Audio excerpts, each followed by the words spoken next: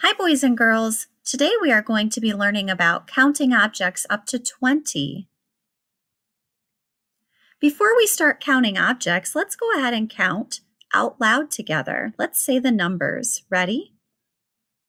0, 1, 2, 3, 4, 5, 6, 7, 8, 9, 10, 11, 12, 13, 14, 15, 16, 17, 18, 19, 20. Nice job.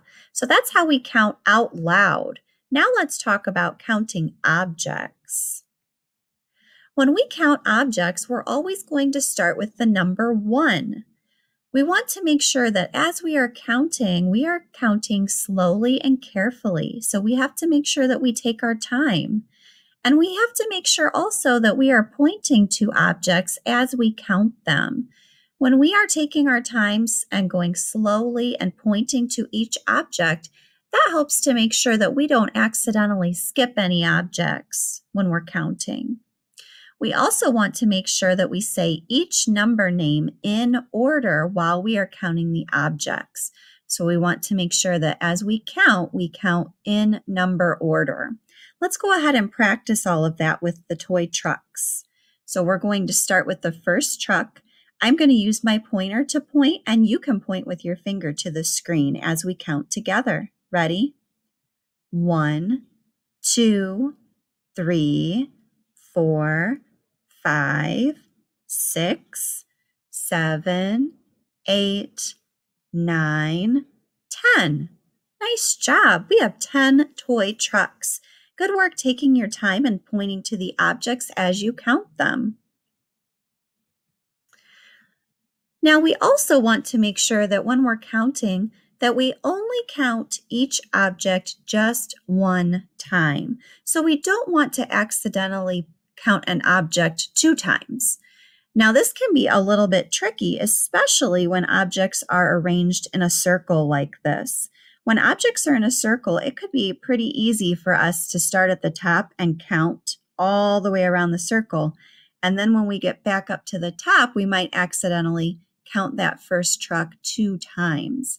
So that is why I have decided to draw a line through my first truck. That will help me remember where I started counting. And when I get around the circle and I start heading back up towards the top, I'll remember when I see the truck that has the line that I should not count it again because I already counted it. Let's go ahead and try this together. Ready? 1, 2, 3, 4, 5, 6. So we have 6 trucks in our circle, and nice job remembering to stop and not counting that first truck twice. We only count it 1 time. We can also write a number to show how many objects there are. So in our last example, we found out that there were 6 trucks in our circle. So I went ahead and wrote a number 6 to show how many trucks there are.